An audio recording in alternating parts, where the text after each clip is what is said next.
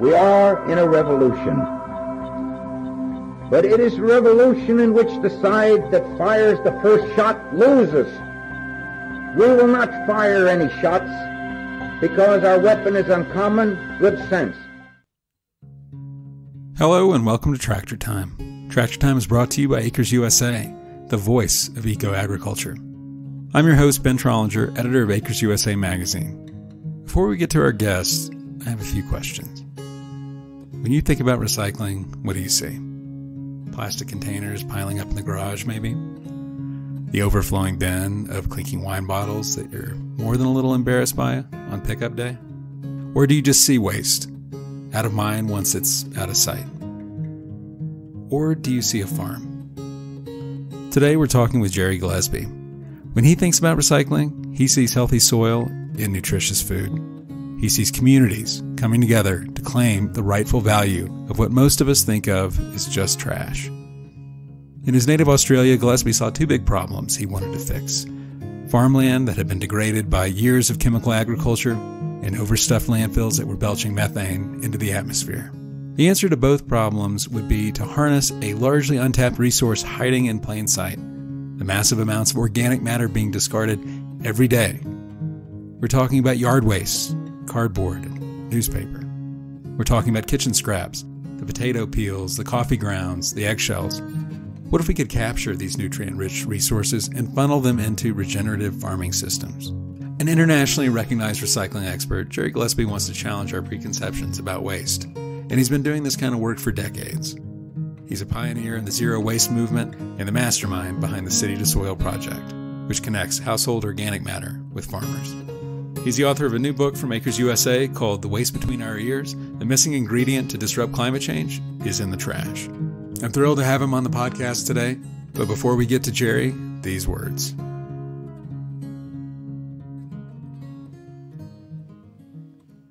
Good day, dear listener. This is Ryan Slaybaugh, the general manager of Acres USA, and I'm the former host of this podcast. And I just wanted to say thank you for your continued support. We're almost to 100,000 downloads in our history, and that is no small feat. So if you've been listening for years and you've been wondering how to support us, there is a way to give back. We produce this podcast free of charge, and in order to continue doing so, we do need your support. Go to ecofarmingdaily.com/donate. That's ecofarmingdaily.com/donate, and give any amount, $1, $5, $1,000, and you will directly be supporting the idea of free education for farmers, growers, and people across the globe.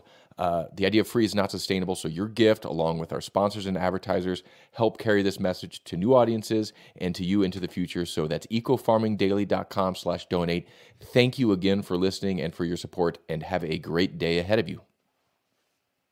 Hey, it's Ben again. A note on the audio. Zoom is my primary tool for reaching out to my guests. As you may know, Zoom is in high demand during the COVID-19 pandemic. As a result, the audio quality, which is usually pretty decent, is a bit degraded here. You'll still be able to hear everything clearly, and I think you'll agree that Gerry is a visionary who has a lot to teach us about turning waste into a resource. And without further ado, here's my interview with Gerry Gillespie. Gerry, thanks so much for joining us. Thank you, Ben. For our listeners who may not be familiar with you and your work, which has taken you all over the world, walk us through your background. Basically, I worked for the ACT, the Australian Capital Territory, our national capital. I worked for their government for a while. Prior to that, I had a very strong interest in earthworm production using the species Yersinia foetida and general composting. But working for the government presented the opportunity to start getting more directly involved with community at a fairly large scale. That basically involved conducting more sort of public consultation on the directions that people want to take with waste strategies generally and recycling. And about that time, there was a huge interest in the idea of recycling generally, which had progressively built up from the 1960s and 70s. And organics is also becoming more prevalent. I'd had a few speaking engagements in 1997. I went to the world's first zero waste event held at Monterey in California in 1997. I returned from there, and I think I went to China for 2 weeks and then back home and then to New Zealand for 2 years as the founding manager of the Zero Waste New Zealand Trust. And since then, I've just been traveling a lot. And my main focus in relation to that, and I suppose it grew stronger as I worked more and more with community, was it struck me really solidly that people in community were not really aware of the fact of the importance of agriculture. We had this tool in terms of organic waste, but most of the time it was, yes, in some instances it was going into home gardens or even community gardens, and those people were doing excellent work. But I felt that in a bigger picture, it was a tool that we could use to reconnect people with the soil as their mother. Trying to get people to understand the notion that the importance of farming is phenomenal to any economy. Like in Australia, it's quite often said by our Treasury officials that agriculture is only something like 15% or 12% of our economy, but oxygen's 20% of the air you breathe. You wouldn't want to do without it for too long. So it's a very, very fundamentally important thing. And that just grew from there. I found myself traveling to community groups all around the world, and also to important conferences talking on the subjects of either worm farming or organics, particularly compost processes. I have a website where I have all of the recipes for composts and inoculants that I use, that people can get that information for free at gerrygillespie.net. So that's a pretty comprehensive but very British sort of background, Ben. Well, I think that the crucial thing for me is your ability to connect so-called waste with agriculture. Because I feel like for so many people, recycling has become kind of a hollow ritual. We're kind of atoning for our sins as consumers. It makes us feel a little bit better about our lifestyle, that we can take all those plastic bottles and containers and whatnot, put it in a little bin, and feel slightly more satisfied about who we are. But really, you've been sort of challenging that paradigm for a long time and sort of redefining what we mean when we talk about waste. And so let's talk a little bit about language. What do we mean when we say waste? For example, the name of your new book is The Waste Between Our Ears. Explaining that title might help sort of answer the first question. I think the big thing with waste per se is that it's a mistake. It's a concept. Calling an empty Coke bottle waste simply because you've taken the Coca-Cola out of it is just neither here nor there in terms of the fundamentals of the material. So you don't change, say, a Monday by calling it a public holiday. It's exactly the same Monday that it was previously. But I think the importance of trying to get people to understand that probably the most valuable thing in their entire waste stream is the organic fraction. And the organic fraction, if you include paper and cardboard, is 60 to 70% of the totality of what we throw out. And also, too, as you said, there's a lot of frustration with people where if you recycle your aluminium or aluminum cans and your bottles, your plastic and your paper, they do see that people like the larger companies make a lot of money out of it, and people like Rupert Murdoch make a lot of money out of you recycling your paper. But what does it do for local community? And that really comes back to very, very little. I think in terms of organics, though, if you recycle your organic material, you can get phenomenal results out of it. Some of the work that's being done in America in recent years on quorum sensing and the output of auto-inducers from secondary fermentation processes in compost indicate that we may have in composting the very tool needed for farmers to progressively move right away from chemical fertilizer. So the value in what we call waste streams is phenomenal. It cannot be a waste if it has that much value. We need to look at how we return that value to community in terms of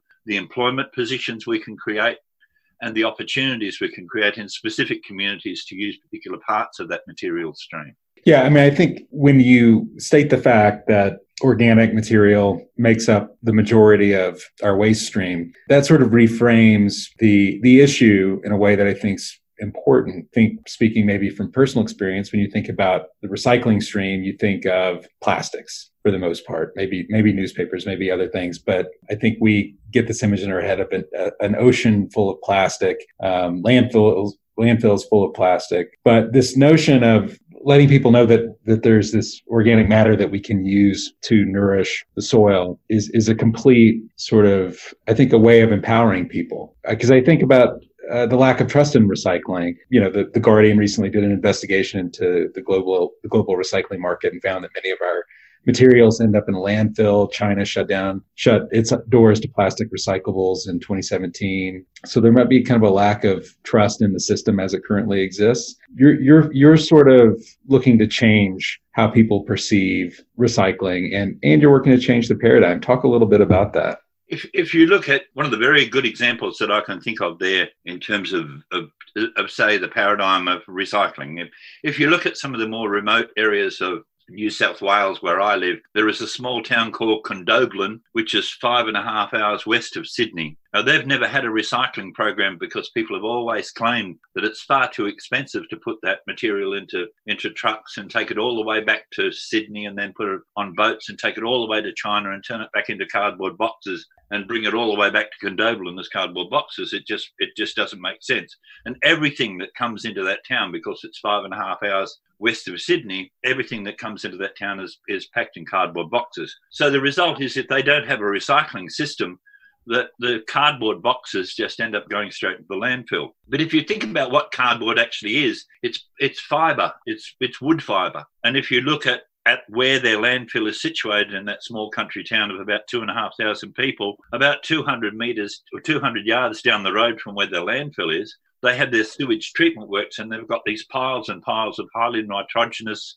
uncontaminated sewage sludge that can be used in composting. So in the landfill, you've got carbon. In the sewage treatment works, you've got nitrogen. You combine those two things together and you can make a beautiful compost. And just on the other side of the sewage treatment works is a wheat farmer of probably 5,000 acres who's probably got some of the lowest levels of soil organic matter in Australia. So it's about joining the dots, and it's about understanding where that value can lie. And it's also, if you go back to your proposition about people being told that material is not being accepted in China or that material is being dumped in landfill, people like Rupert Murdoch, the reason I got into publishing books before I was working for government a long time ago, I was publishing magazines on recycling. And the reason I got into that was because people like Rupert Murdoch owned both paper mills and newspapers. So it was in his interest, whenever he got too much newspaper, to put stories into his publications that were telling people that the stuff was being dumped in landfill, and so he could push the price up or down depending on his need for additional paper. So that there is, quite rightly, a huge amount of cynicism in terms of what's happening with recycling.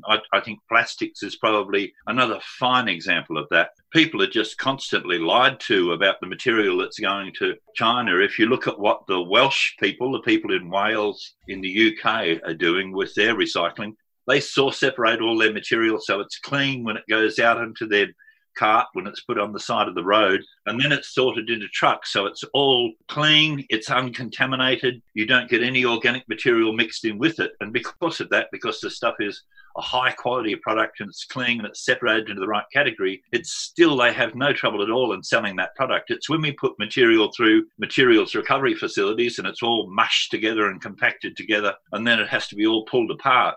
That's the sort of stuff that we're sending to the Chinese, and the Chinese are simply saying, we don't want your stuff anymore because it's trash. It's mixed up with organic material, it's mixed up with paper, the plastics are mixed up with tin. They have to run another entire separation process before they can use it. So in many ways, it's in terms of, we need to look at how do we optimize the value for a community when we're actually recycling and reprocessing this material. We need to change our entire system so that we source separate everything into its different categories so we maintain maximum value at all times. Yeah, but for so long, single stream recycling was sort of considered the gold standard because it was convenient. Everybody could just throw their stuff into one container. It was almost too good to be true. And in fact, I think as you're outlining, there are real problems there. Talk a little bit more about that, and also maybe define at greater length the concept of source separation, which is a big part of your book. There are many, many examples around the world where materials recovery facilities where one element or another is taken out of the material stream. And some of those materials, mixed recycling facilities, work reasonably well. I would still maintain that if we get to a point of having respect for the materials that we use on a daily basis, we will eventually get to the point where everything is source separated, simply because that's the best way to maintain value. In terms of recycling overall and in terms of source separation, the reason why we collected everything in a mixed bin or a mixed cart previously, where it was all mashed together, was for health issues.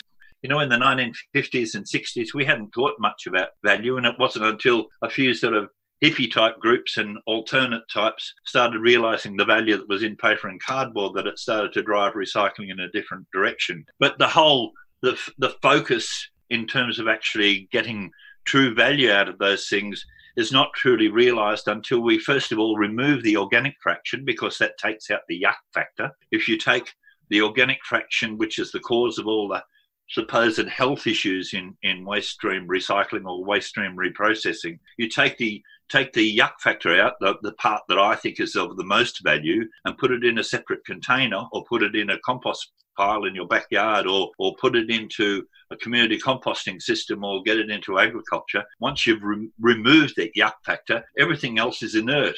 Now, yes, 5% of probably, or 10% of what's in that residual waste stream can be toxic material, but it's fundamentally inert. You could have, as they had in Guelph and Ontario in 1994, 2 separate bins. You'd have an organics bin and an inerts bin, and everything is basically separated. So you could potentially have a more successful materials recovery facility that took that sort of facility if you didn't have the organic material in there in the first place. I'm curious, how much organic material are we leaving in landfills?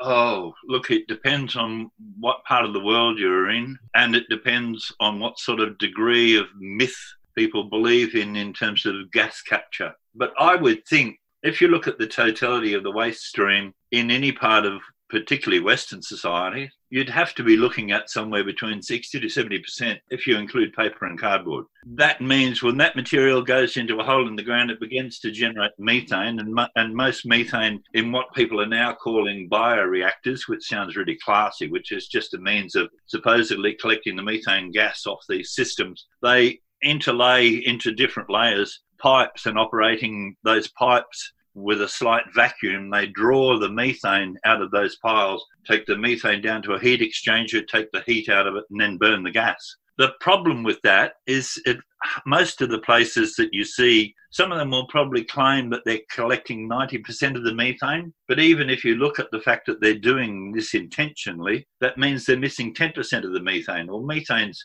I think, 30 times more dangerous than CO2 in the atmosphere. And so the methane that gets pumped in the atmosphere, for every 90 tonnes you're collecting out of 100, you're pumping 10 tonnes worth 350 tonnes. It just doesn't work. The maths just don't work. It just makes so much more sense to get that organic material back into soil. Right. I mean, the externalities of our waste stream are significant, and you touch on that in the book. Talk a little bit about how environmentally destructive our current practices are. It depends whether you start with agriculture or you dispense with if you start with resource loss.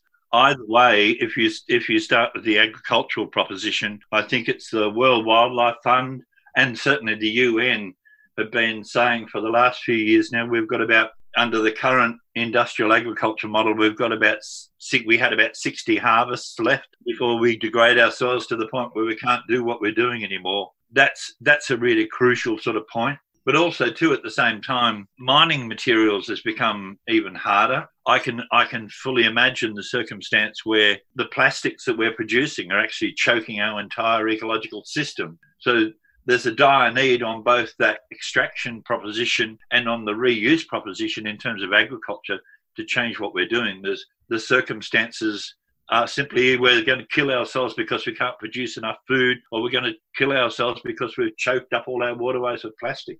You know, I'm curious. I mean, towns have taken to the idea of banning plastic shopping bags, or at least taxing them. Meanwhile, every item in the grocery store is sealed within a plastic membrane that in many cases can or won't be recycled. And it seems like there's a big disconnect there. We can tax shoppers for plastic bags, but how do we reform the industries that are producing all of this waste? You're absolutely right. It's a different proposition to the picture we're painting to the public. We're saying to the public, if you get rid of these plastic bags, the whole thing will be solved. And the same thing is true of container deposit legislation, where here in Australia, we're putting container deposit legislation onto certain bottles, which only the certain bottles that we're actually giving people money to return are only about 1.5% of the total waste stream. But we tell them in combination, if they ban plastic bags and they recycle these bottles, that everything is fine in the environment, which is just absolute errant nonsense.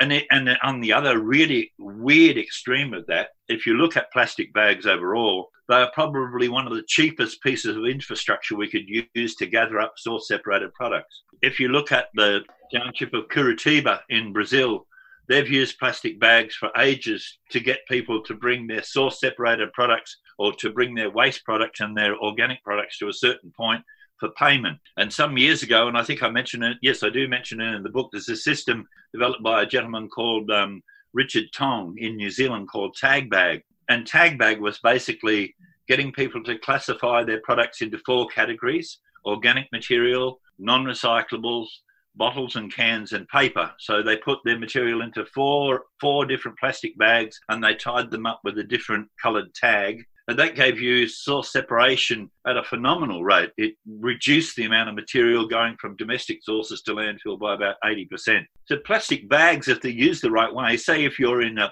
poor community, a very good example would be Manila, where I think in 2011 they had a cyclone which hit them 3 times in one evening, and it killed 149 people, and those people were mainly drowned by plastic bags blocking drains. Now, that happens, of course, in mostly the poor areas where people don't have very good housing, and they're always susceptible to the worst damage overall in those situations. But basically, if those people were being paid, say, 5 pesos or 10 cents for every bag of source-separated material they bought to a given point, including plastic bags, not only would it clean up the plastic bags, it would give the public, as they found in Curitiba, it gives the public a means of income. They can pay their way around transportation systems so they can get to work, and they can buy themselves good food. So that also reduces the medical bills. So we have the tools necessary to make phenomenal change, but what we seem to be doing constantly is fiddling on the periphery. We'll talk a little bit about the economics of recycling. It's perversely set up to benefit certain companies and industries. Yes, it's quite illogical if people think about the investment they make in it. If you look at in terms of collections here in the town where I live, next to our national capital, we pay probably $400 a year for collections and reprocessing of material.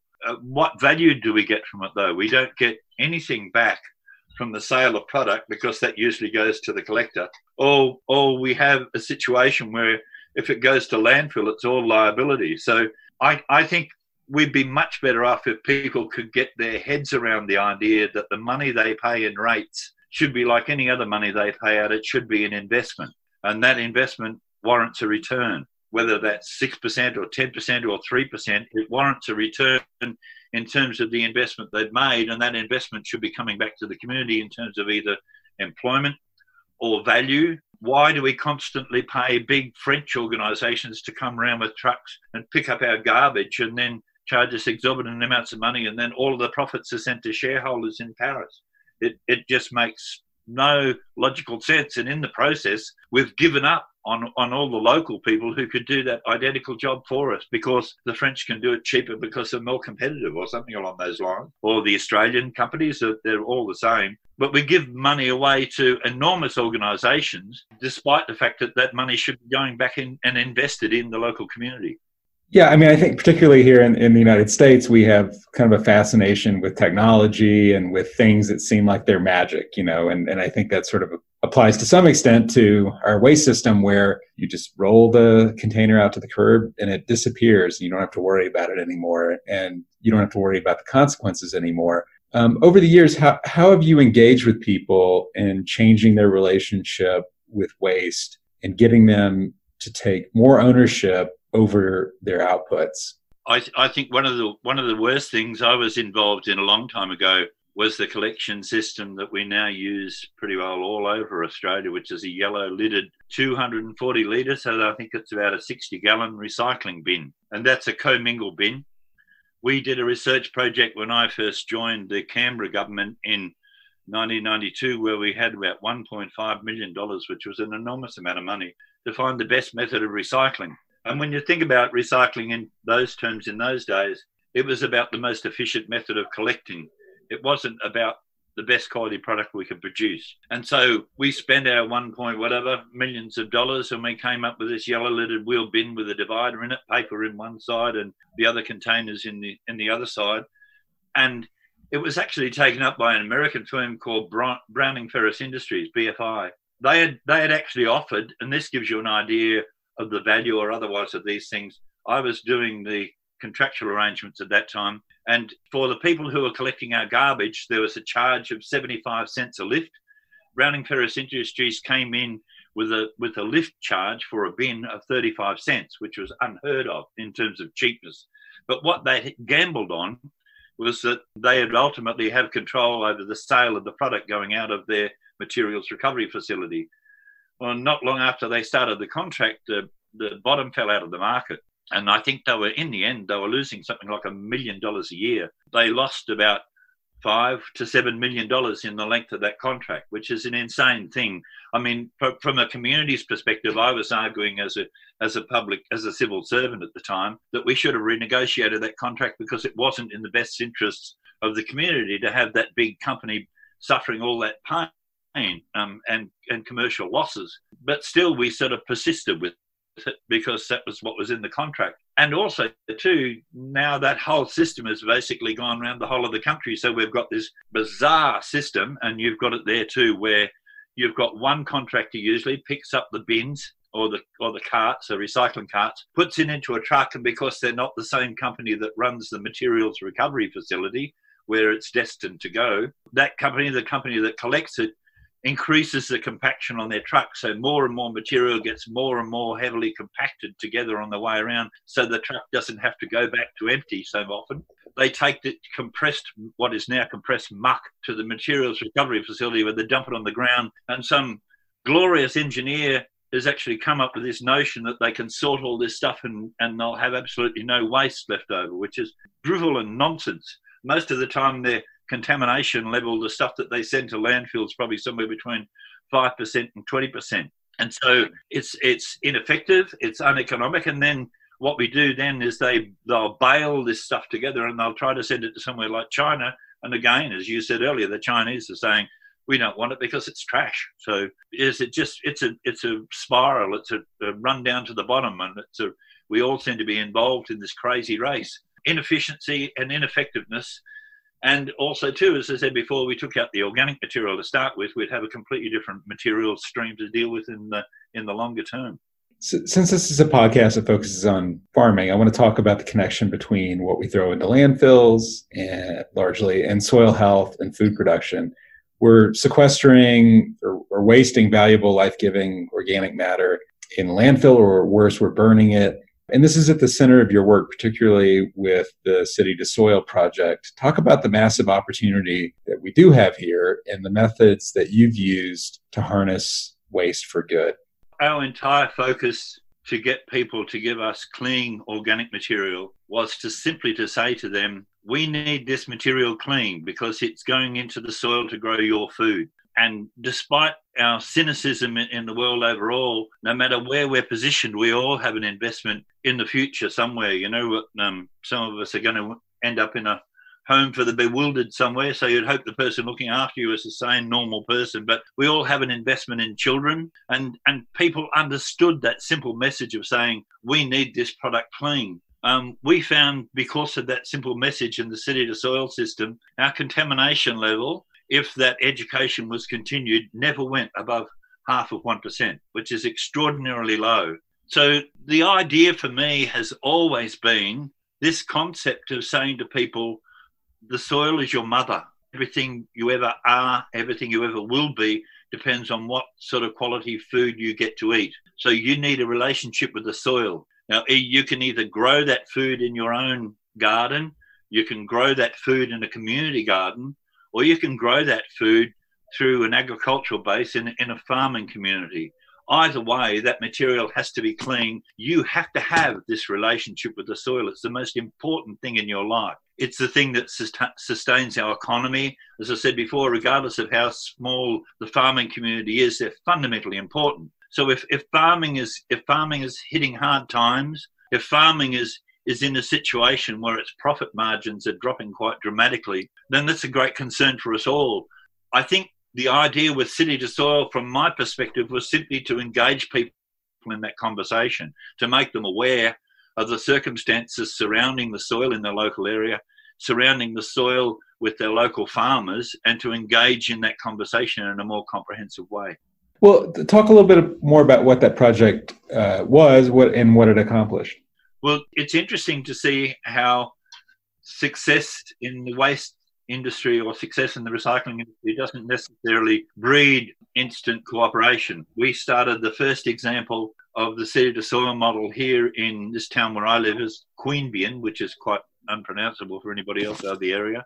But Queanbeyan just basically in the local Aboriginal dialect just meant the meeting of two rivers. But the idea in Queanbeyan was simply, as I said, source separation. It started here in 2003, and my local government here has still not instigated that program in this area. The difficulty quite often with trying to get these programs from one place to another is that the staff in local government areas, the staff in councils, the staff in state government are constantly changing, and people always feel the need when they come into an area to get rid of whatever anybody else has done and start their own new program. So quite often the actual tools that were used by the previous person to get a program up and running don't necessarily fit the notion of what the next person wants to do. But simply put, the idea was to give people a small kitchen caddy of about 6 to 8 litres capacity into which they put their food waste. We'd lined our bins on the kitchen caddies with fully compostable bags. And because those bags breathe, because they release moisture all the time, they actually don't smell. So you got no smells in your kitchen.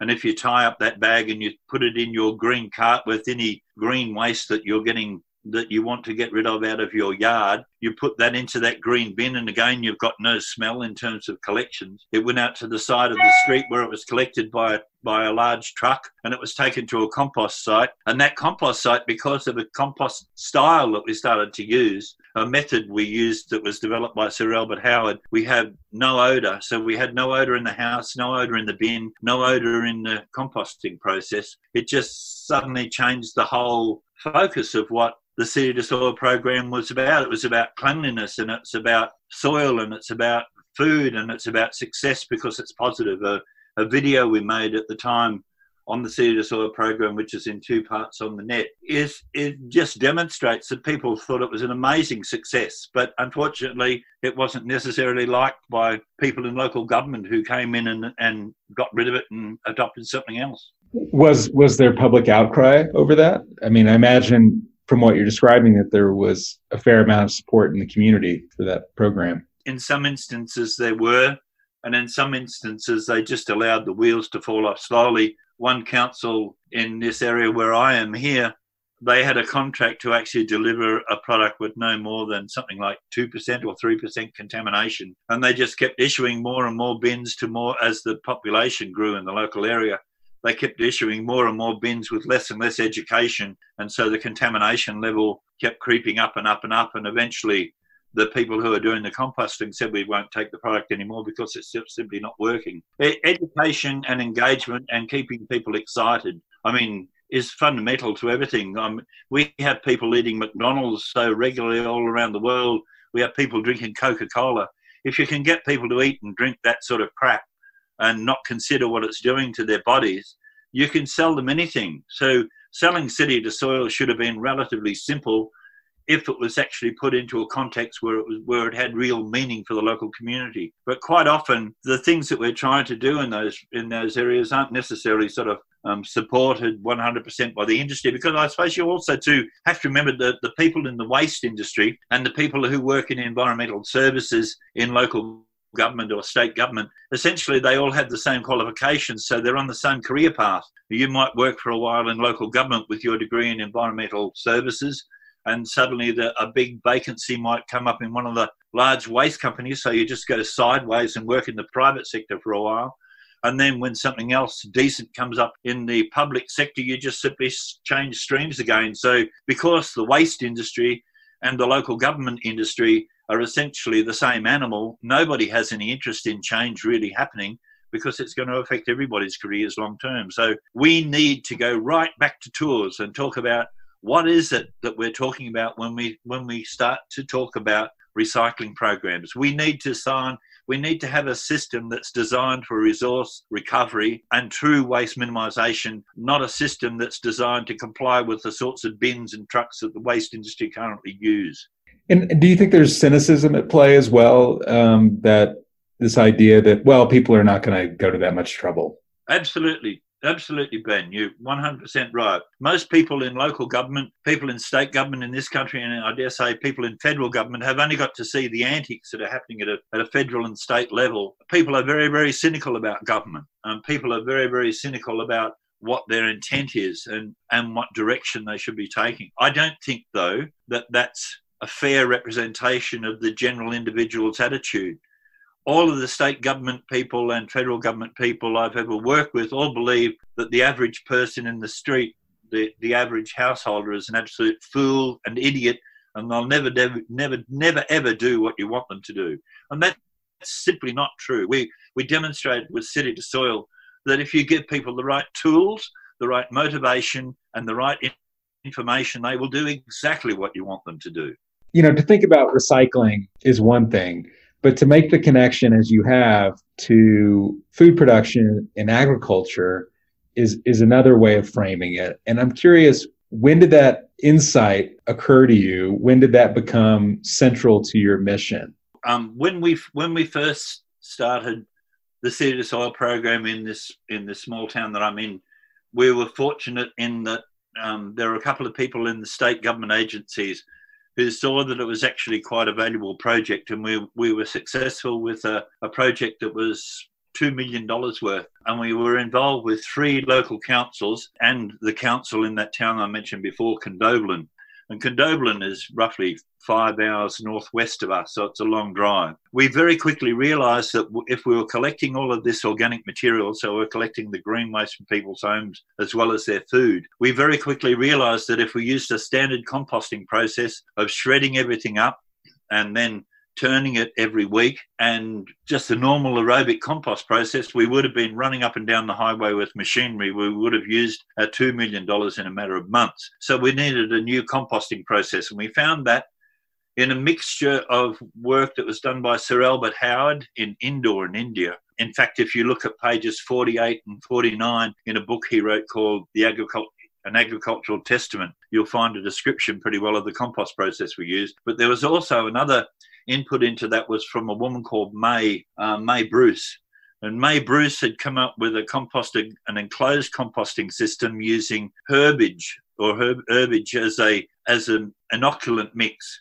And it's a covered composting process, which was made generally in 1 cubic yard or 2 cubic yards. During the Second World War, she was producing enormous amounts of very, very high quality compost for people to grow vegetables. So we just combined those 2 systems. Now, as I said before, all of that information is available on my website, but effectively we took all of our organic material that we collected in 240 litre carts, and keep in mind, most of the material that goes into those containers is so small, you don't get it. It's no thicker than your thumb and no longer than your arm. So we didn't need to shred the product. So we wet it down to about 40%. We put our inoculant on it. We put a cover over the top. We put an indentation in the top so when it starts to respire, the moisture drips back in. And then we found after you leave that sit for a little while, after about a week, when the aerobic material bacteria have eaten everything they possibly can, the pH drops to about 4.5. And the whole pile becomes facultative, so it becomes fermentative. So we had this process where we turned it once in the middle just to take out any additional contaminant. But we had this composting process that in the same length of time that it did to make other composting processes work, we could produce a really high quality product with hardly any mechanical inputs. We think we'd cut the cost of composting by probably a third in terms of actually producing a high quality product. That's the sort of thing in a 6-week trip I did last June and July in the USA and Canada with Dr. Christine Jones. That's the composting process, and the inoculants that we were making for that was the sort of thing we were showing to farmers. So that's what drew me into that. Once you've got 200 or 100 cubic meters or 100 cubic yards of compost, you need markets for it. And so it was important going by what we were saying about city to soil up front, that it's all about soil anyway, it was important that we actually use that product in agriculture. So as part of that trial, we actually ran a couple of trials with farmers at the same time. And that's where, for me, the connection came from and went to. In your travels around the globe, talk about some of the success stories you've seen. What stands out in your mind? Some of the really remarkable ones at a smaller scale, but with huge potential, I think probably the most interesting were China. Following that would be some of the people in the United States. You've got some remarkable farmers who are both open-ended and open-minded in terms of changing direction. But in China's a fascinating place, but they have farmers over the years have become addicted to chemical inputs. One particular group of potato farmers we worked with near Tsingtao in China, the problem that they had there was they were using polyethylene plastic sheets on top of their crops to keep the weeds down. They'd poke their tomato plants in through that. And at the end of the growing season, just before they took their crop off, they'd spray the whole thing for Irish blight with some amazing fungicide. Then they'd push all the paints and plastic down onto the end of their paddock or on the end of their property and out onto the public road in some instances, wait for it all to dry off and set fire to it. And of course, the government was already saying to them they couldn't keep doing that because there was already too much smoke in the air from power generation and vehicles and all that sort of thing. So the idea we came up with there was to use the composting process. If you look at potato plants, I think they're unusual in that they've got sugars right from the leaf down into the potato.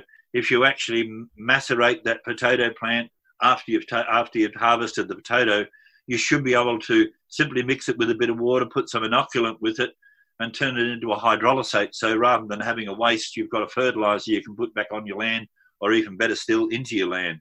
And we do have a couple of people doing that. We also, too, some similar things happened with people in the US and Canada. In the areas that we're in, just before we left, I was in Nebraska for a while, and then we're up in North Dakota, and then in Canada. And one of the interesting things about making the compost inoculant is that you need green plants to put into the mix because you need phototrophic and photosynthetic bacteria in it. And of course, in some of those areas, you only have 105, 110 frost-free days to grow a crop. And so if you wanted to use an inoculant in a compost, you need to start in the winter months and you need to start indoors. And some of the ingenious things we came up with there was, instead of scraping around under the snow and trying to find a green plant, the best idea is simply go to the local supermarket and buy some broccoli or some other sort of brassica in a frozen form and use that directly into the mix to give you the phototrophic and photosynthetic plant. And so that meant we could actually have our composting process up and running when the farmer needed it before they put in their crops. The exciting thing for me about those conversations are everything I do is off the shoulders of someone else. Everything I've ever done is using other people's ideas.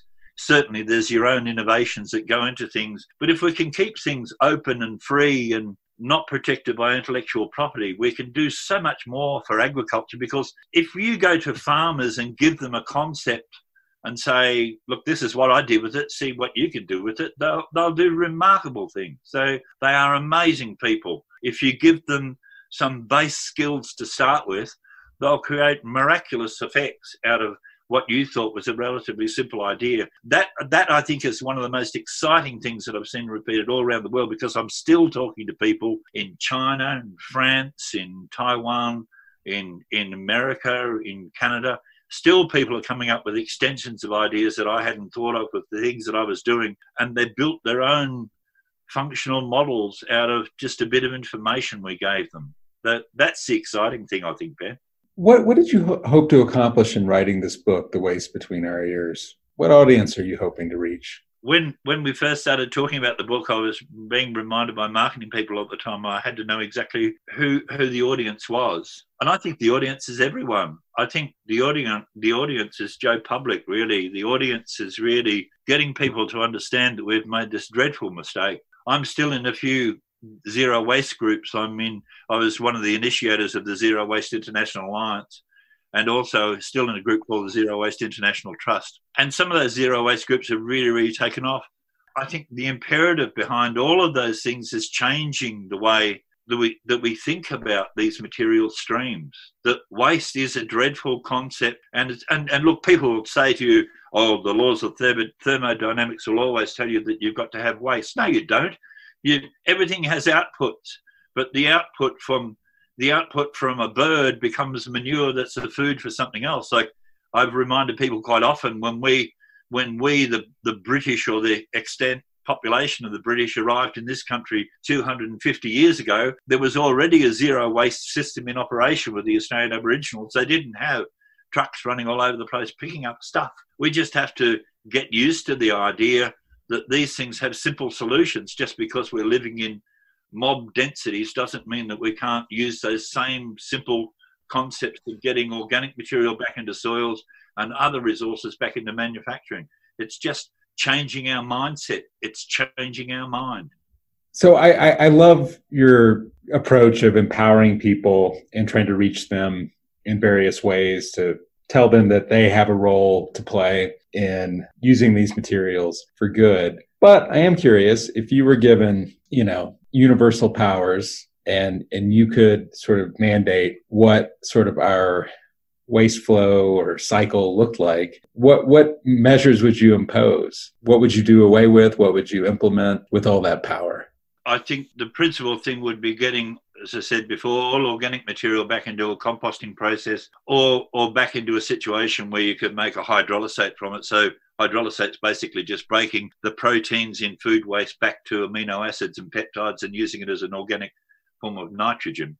So that's one thing, just covering off on all of those organic processes. But I'd also look really seriously at the idea of when somebody's sent a whole lot of plastic into your area, or send a whole lot of metal into your area, as have demonstrated in the book, you can start small industries around those things. So I would have, with that degree of control, organics processing system that looked at everything from human waste to feral animals to collected organic waste, made into products that could go back into soil safely and successfully, whether that's in soil food production or into soil in agroforestry, if for slightly contaminated material.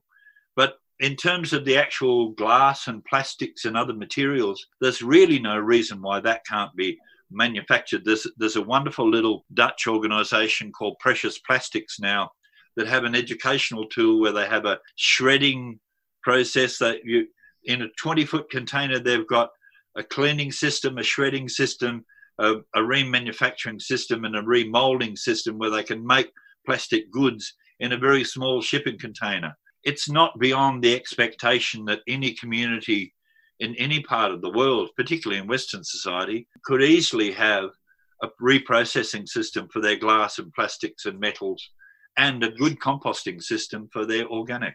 I don't know if you remember, I think it came out in the early 2000s, a book by William McDonough called Cradle to Cradle. Yes. And it was kind of about not necessarily changing consumer habits, but changing what people consume. In other words, if people are now eating fast food out of containers and throwing it, on the ground or wherever, like just make sure that container is some kind of soil nutrient, I mean, that was sort of the premise of the book, and it was co-written with a chemist, I believe. Are you familiar with that concept? I mean, is that something that you've thought about, is sort of overhauling industrial packaging? And absolutely. If you look at that instance that I talked about before about the cardboard in that township of Condobolin, the same thing is true, and perhaps not as true now because newspapers aren't as prevalent as they were. But if you could get people to think that every time one of Rupert Murdoch's newspapers comes into your town, yes, you've certainly paid money for the information or the misinformation that's in it, but you've also acquired the value of that paper.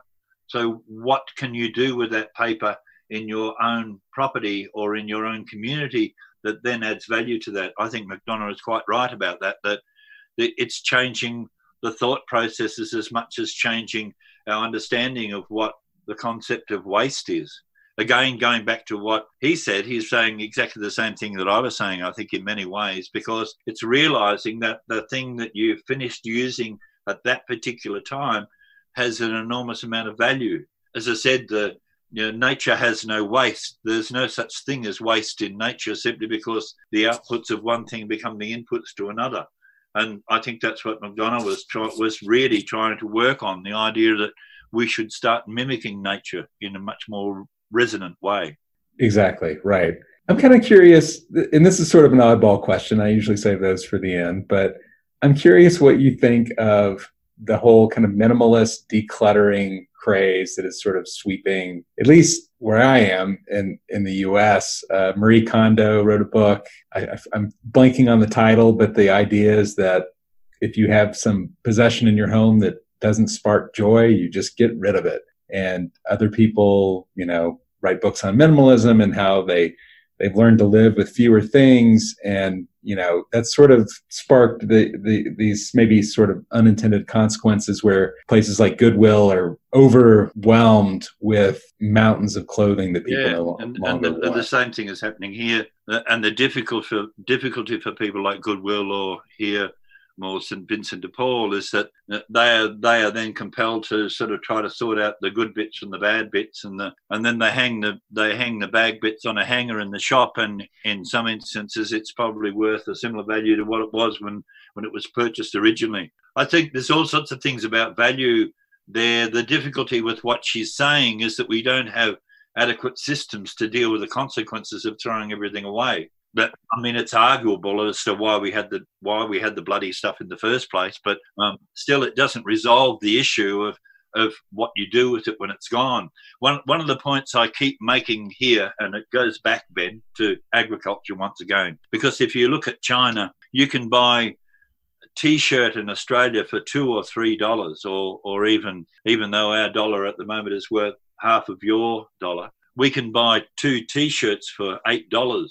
But the trouble with that is if that good has been manufactured in China, you had to feed a Chinese labourer to actually make that product. And that inherently means the Chinese soil is being degraded. There is an nth degree that we can get to with that sort of economy, where if you, as we talked about before, if the UN is saying that we've got 60 harvests left, then the Chinese are well down that route where they've actually eaten their soil away to next to nothing. And you still need that the means of production as an individual, but you still need to feed that individual. You can see that our economic model has a very, very basic flaw because we're not protecting agriculture. The soil is the mother. Absolutely. The soil is your mother. Absolutely. Well, Gerry, I want to thank you for taking time to meet with us and talk about your new book. Where can folks find out more information about the work you're doing? Best place for people to look in the short term is to go to the Acres USA website. There you go. In their new book section. If they want more information on me, generally it's gerrygillespie.net. There's a lot of information on my website in the news section, and all of it, everything's for free. So, and I don't mean that, I mean nothing's for free, I suppose, in the longer term, but the idea is that take those ideas and see what you can do with them. But really, I think of all the things that I've done and all the places that I've led, I found myself in Nebraska talking to about 50 people in an audience, and most of them were people whose names I recognized from Acres magazine. It was quite touching and moving in the sense that I think the implications for having reliable sources of information that tell us the truth about what we need to know about agriculture, soils, and our general production system is so essential to everything that we do. And Acres, I think, is a very, very important part of that, Ben. Well, I appreciate that. Gerry, thanks again for spending time with us today. Thank you, Ben. There you have it. Thanks again to Gerry for joining us, and thank you for listening to another episode of Tractor Time, brought to you by Acres USA. Subscribe to our channel on YouTube, iTunes, or anywhere podcasts are available. Also find us on acresusa.com, ecofarmingdaily.com, and don't forget to subscribe to our monthly magazine. If you're interested in buying Gerry Gillespie's book, The Waste Between Our Ears, that is available at acresusa.com. Thanks for listening and have a great week.